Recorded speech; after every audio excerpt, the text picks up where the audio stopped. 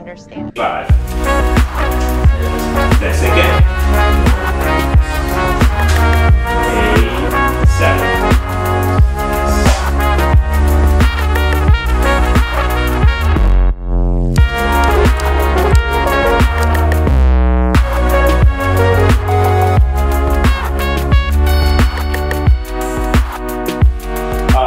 Student Ministries Live, take 3. What's going on, guys? Welcome back to Student Ministries Online. We're super excited to be together. Hopefully you enjoyed our games that you want to play with your families or something like that. Battleship sucks, don't play it. We missed out on the intro though. What's that?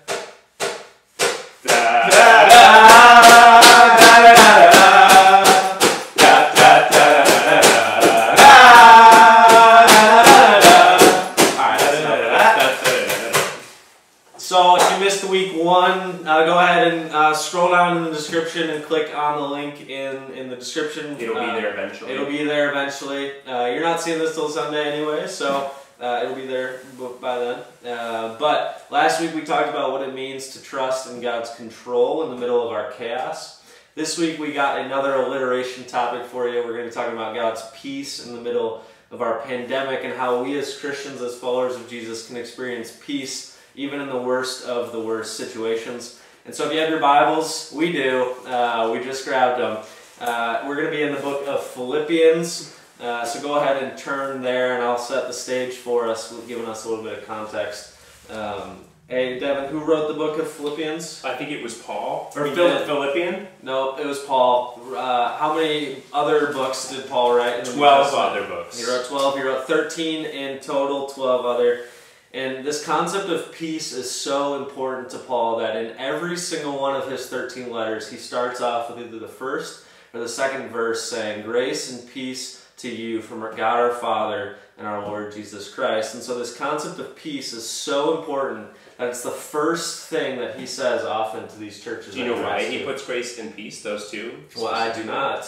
Well, peace is actually the word shalom that the Jewish people used all the time. And it was a greeting, and grace was actually a Gentile greeting.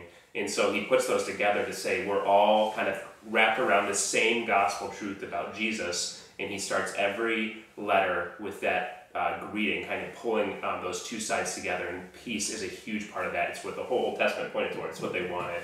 There we go. Yeah. What do you think his greeting would be if he spoke English? Grace and peace.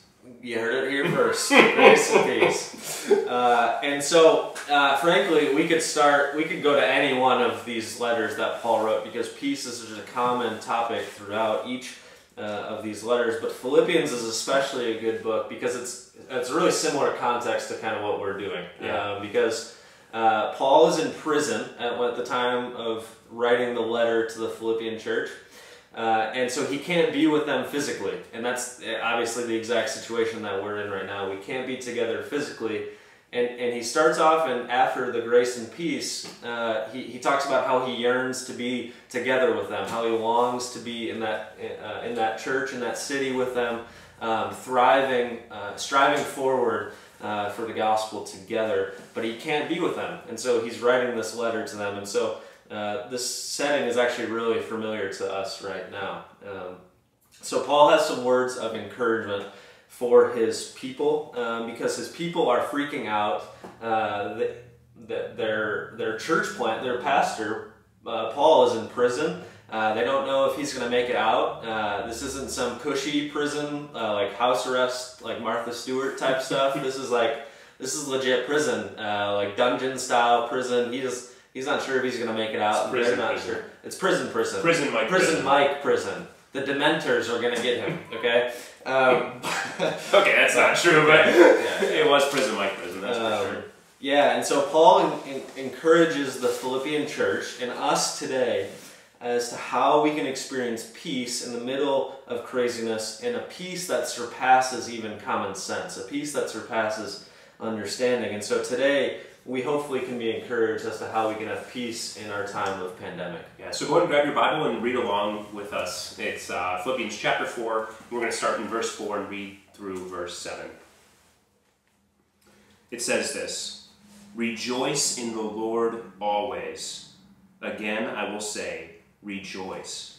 Let your reasonableness be known to everyone. The Lord is at hand. Do not be anxious about anything, but in everything, by prayer and supplication, with thanksgiving, let your requests be made known to God. And the peace of God, which surpasses all understanding, will guard your hearts and your minds in Christ Jesus." Now, those words are incredibly relevant. If what Matt said was true about that time frame with what Paul was feeling and what the church was feeling at that time, with great tribulation around them and pandemonium, fear and anxiety, these words are really striking. But what's really interesting is that we find ourselves in that same situation. I think these words speak very clearly to us as well. Paul didn't write to that church and say, I'm about to die, everyone just go home and be afraid. He didn't write, we have a lot of reasons to be scared, so let's just sit here and mope about it. No, he uses the word rejoice. And he doesn't just use it one time, he says it twice. And he says always. And so if you've been in my youth group before, this is like beating a dead horse. You've heard this all the time. If anything is repeated in the Bible, it means it's bold, right? If a phrase is repeated in the Greek and Hebrew, it's bold. It's bold. It's even bolded in my notes because it's important. Rejoice. Rejoice always. Now, obviously, this comes from the word joy, which is the defining mark for a believer. And it isn't joy about your circumstances. It's joy about Jesus. Right? Rejoice in the Lord always. There's a placement for that. And so this joy isn't coming from some self-produced happiness. It's something that comes from thinking about Jesus. And so it's supposed to be the underlining element of how we think, how we feel, and what we do as Christians. It sets us apart. And now this isn't just saying to have this joy, it's actually saying to be moved out of this joy. It says rejoice. Yeah. Now Paul doesn't just say this one time, it's actually in these 4 short chapters, he repeats the word joy 16 times, which means it's extremely important. And I would actually say that joy isn't just important to Paul, it's actually the framework of the entire gospel. It's a gift to us. And if you read it actually in other Paul's letters, you'll realize that it's actually a spiritual gift that's given to us. I think it's a helpful distinction that a lot of Christians, you've probably heard this before, that there's a distinction between happiness and joy, right? Happiness is this fleeting feeling that we try and gain from different pleasures in the world, but joy is something that's eternal. But I think that's sometimes a hard thing to grasp and understand, and I think we treat joy the same way we treat happiness, as if it's an emotion. But what Paul's saying, kind of setting the stage for the rest of this chapter, for the rest of these verses, is saying that joy is like the byproduct of the Spirit, and something that we are to take and use to rejoice. C.S. Lewis wrote this. He says, "Joy is never in our own power, and pleasure often is." And so joy, it's not something that you're trying to make up. It's something that we have as Christians because of the gospel of Jesus. If you believe that Jesus has saved you through his death and resurrection, and actually believe that when you die, that you too will be resurrected, that's a source of joy. That's actually the source of joy, and it's a joy that's certain. And so this command here isn't have joy, it's rejoice. Take that joy and share it, proclaim it, talk about it. And the same is true for us right now. In the middle of this pandemic, I think joy is a thing that feels lacking. Happiness surely is. But Christians, we have this underlying truth that we get to depend on in times of uncertainty and chaos and pandemonium. We have a joy. And so sing praises to God. Give God credit where it's due. Talk about him. Read about him. Sing about him. That's what we're supposed to be doing in moments like this. And that's the first part.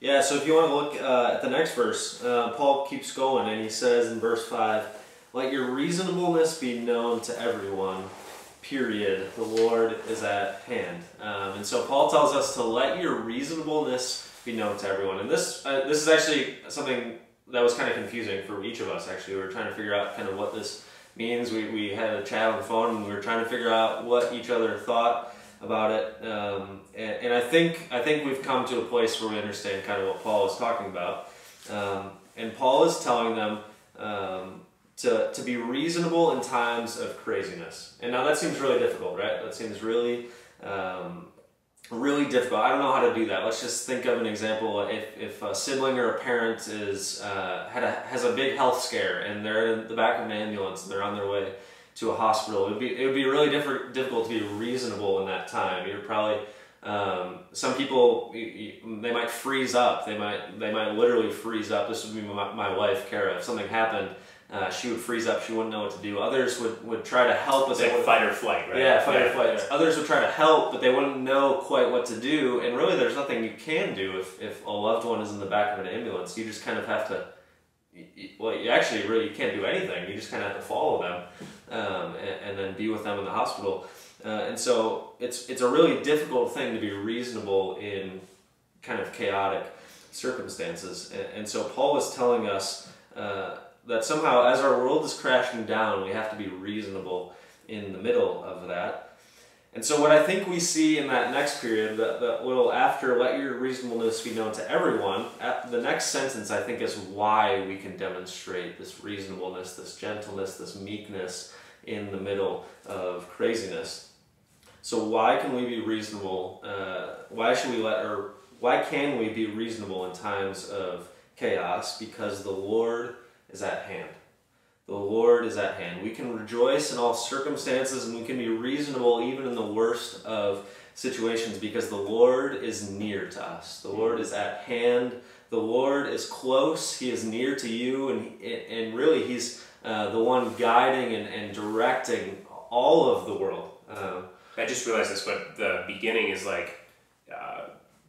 rejoice in the Lord because of what He's done. So not only do you get to take comfort from the fact that He's done something, but the fact that He's close to you specifically. Yeah. Not just this church here, the Lord is near to us. Yeah. I think that's powerful.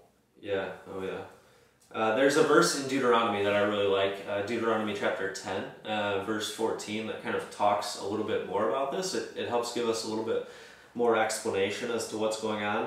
Moses is who we think wrote Deuteronomy. He writes this: Behold, to the Lord your God belong the heaven and the heaven of heavens, and the earth with all that is in it. The Lord is at hand, because everything that exists, everything that has ever existed, everything that will ever exist, down to even the speck of dust in this living room right now belongs to the Lord. There's a lot of it, There's too. a lot of dust. Although we did just clean. We It's just like on the disinfected. walls. Yeah. Well, this Bachelor's basements just don't look that great. Everything is His. Even like, what are the heaven of heavens, Devin? What are the heavens of heavens? What do you mean? Do you know what that is? Where God dwells. The heaven of heavens. Yeah. Even the heaven of heavens, whatever that means, if that's what heaven means, or if that's what heaven said, even that belongs to the Lord. I think he's using this kind of as an illustration. Everything, even the heaven of heavens, or the deepest parts of the earth, belong to the Lord. It's all His, and the Lord is at hand. And so that's why we can be reasonable in times of chaos, because the Lord is near to us and He is working. And one other thing that I think that this brings up is that because everything is the Lord's, because the Lord is at hand, because He is working, we need to be reasonable in the value that we ascribe to certain things on this earth. Because if you're, picture if you're on a boat and you're greatly moved and shaken by the waves of the world, whether it's good news or bad news, if you're greatly swayed from one side to another, then what that probably means is you're placing your trust in those things rather than the God who directs the waves, really. And so the more value we place on certain things in this world, really, the less reasonable we are, because we ascribe trust to those things rather than God. And so when I was back in high school, and Devin knows this well because I was a student when this was going on, back when I was in high school, I used to buy and sell really nice sneakers. Hey, you had a pair that you got in high I'm school. wearing some right up there. I took them off though. I You used wanna to. look at it, right? I do not. Yeah. I used to buy and sell like new Jordans that would come out, and new Kobe's that would come out, all that different stuff. And what actually ended up happening is it didn't actually make me money, because I just spent all of the money that I made on more shoes for myself. And so but what ended up happening is my closets would begin to get fuller and fuller of shoes, but the same pairs of like 3 or 4 shoes I would wear every day, because what actually ended up happening is I didn't want to ruin the worth of those shoes. And so they would just sit in the closet. One time a friend, Evan Fitzpatrick, caught me in the car at church with a shoebox, because I had brought shoes. I didn't want to wear them while I was driving. I brought them, and so I put them on right before I walked in. Really dumb, right? Really stupid. And I put so much worth on these shoes that really it kind of brought, on a serious note, it brought me anxiety when somebody would like step on them, or if I would wear them and we had to do something like outside or something like that. And so the value that I had placed on those things consumed my thoughts. And so some people say like the way out of anxiety and fear, what Devin's going to talk about in just a minute, is to be a really big planner, and to really think about the things that you are doing. But really what actually tends to happen is those things actually tend to make you more anxious, because the more worth you place on something and the more time you put into something, usually the more anxious and fearful you get about those things. And so Paul tells us to let your reasonableness be known to everyone, because the Lord is at hand, and we can trust that the Lord is working even in the times of chaos and pandemic. Yeah, so we started with this idea of joy, that we're to rejoice out of that joy because of what Jesus has done. Moved on to this idea that this command that He gives, that we're to be reasonable because the Lord is with us, the Lord is near to us. And I think what Matt said is true, and I think it's really important before we talk about the next thing, to understand that concept that what we put our value in is extremely important as Christians. Yeah. If we truly value the world over Jesus, or the circumstances of the world over Jesus, we are doomed. Happiness is fleeting and joy is not going to happen. Yeah. But if we value Jesus more than the world or the circumstances of the world, then joy is certain and happiness is a byproduct. And so there's this quote, I forget who it's from, sorry to interrupt. You're good. I forget who said it, but the things you give yourself to are the things that you become. Mm-hmm. I don't know, do you know who said that? No. Mm-hmm. I forget who said it, but the things you give yourself to is the person you become. And so if you're giving yourself over to these worldly things, that's the person you're going to become. And if you give yourself over to Jesus, oftentimes the little things begin to take care of themselves. Yeah. And we can focus more and become people more like Jesus. Yeah, and the Bible talks a lot about having a foot in two worlds not being a good thing. As Christians, we need to make Jesus our everything. We need to put him as our object of worship. And I think a lot of things get in the way of that. Yeah. But it's very important to know that before jumping into this next verse. Yeah. But this next verse says this. So we have the first two commands. Here's the third one. Do not be anxious about anything. Okay, such an interesting phrase, and if Paul were to come and say that today, I think people would be really upset with him. Yeah. Such an easy phrase to say in this day and age, but such a hard thing to put into practice. But let's think about the way Paul meant it. He's actually rephrasing what Jesus said into a command. But the way Jesus phrased it was that you don't have to be anxious about anything. And the way Jesus says it wasn't a command, it was an invitation to come away from your anxiety, come away from your fear, because with me there is nothing to fear. If you think about it, fear with Jesus, if you're his disciple, this does not make sense. It's illogical because Jesus is God. He has everything in control. Not only does he have everything in control, he was a part of creating all those things and planning all those things out. And so to be afraid next to Jesus is irrational. And so what Jesus did is he invited his disciples to come away from that fear. My yoke is easy, my burden is light, to be lifted from that fear. And so what Paul does is he says, don't be anxious, because there's no reason to be anxious. And so if we have faith in Jesus, we can't have fear. It doesn't make sense. And sometimes we do. I mean, sometimes I'm afraid, and sometimes it's irrational, but faith and fear are at war with each other, and fear is not supposed to be a part of our faith. We're supposed to move away from that. Now, Paul could have just said, don't be anxious and moved on, but Paul actually gives us a pattern here. He says, do not be anxious, but instead pray. Bring that to God. And this is what he says. He says, do not be anxious about anything, but in everything, by prayer and supplication. Supplication is like asking for something, so prayer and asking with thanksgiving, let your request be made known to God. Now, Paul, could have just said that one command, don't be afraid, don't be anxious, but he gives us something else. He says, pray instead, ask God. And so when you feel anxious, do you pray? When you fearful, is that your first response? We Christians aren't supposed to be quarantined in our home, sitting here afraid, not doing anything.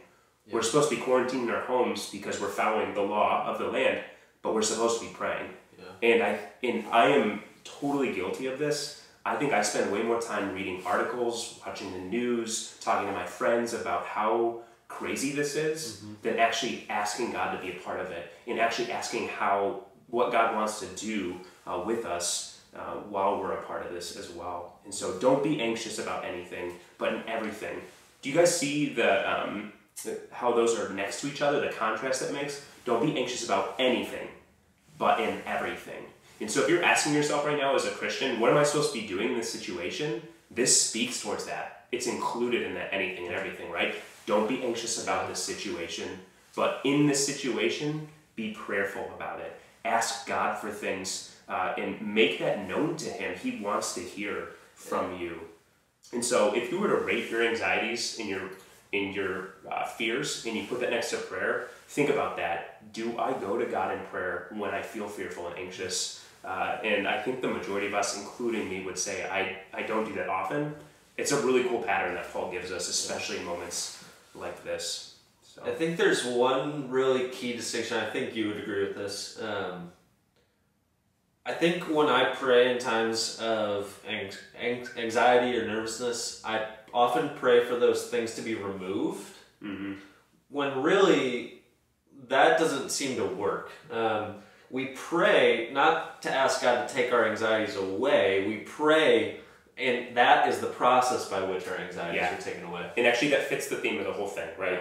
It doesn't say be joyful because your situation has caused you to be joyful in the Lord, right? So you have this joy despite the circumstance. You have this reasonableness despite the circumstances. You have this don't be anxious but pray despite the circumstances. And what Paul's going to say next, what Matt's going to talk about next too. I'll take Paul. Yeah, is this idea that there's a promise that's given to us from God. When we do those things, there's something awesome that we get to lean into instead of fear, instead of unhappiness or lack of joy.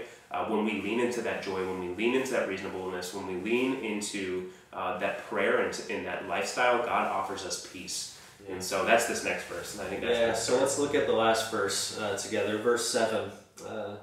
Paul writes this: "And the peace of God, which surpasses all understanding, will guard your hearts and your minds in Christ Jesus." And so, kind of going off this, how easy is it for us in a second for us to be peaceful one instant and then in an instant it's gone? For me, it's really easy. I think for most of us, we would say that it's easy. Wars can take place in our minds and in our hearts in just a matter of seconds. The smallest, most insignificant thing can often set us off. Sometimes it's not even.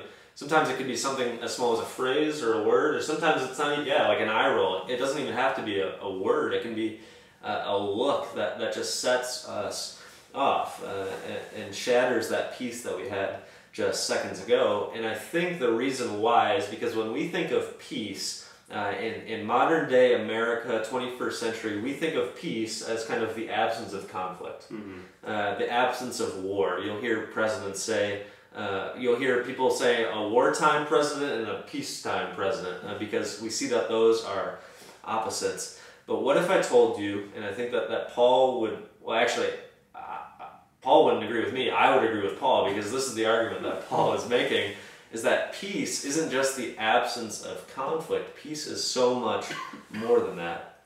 For Paul, peace is something that surpasses all circumstances. It surpasses all conflicts. And he writes even that it surpasses all understanding, all common sense. It's a peace when peace shouldn't be there. it doesn't make sense to the world. Yeah, it doesn't make sense that you should have peace, because peace is something that it goes beyond circumstances, all beyond situations, beyond pandemics, beyond chaos. It's something that goes beyond all of those things. It's this calm sense of rest, I would say, like a restfulness, knowing, kind of what we talked about earlier, that the Lord is at hand, knowing that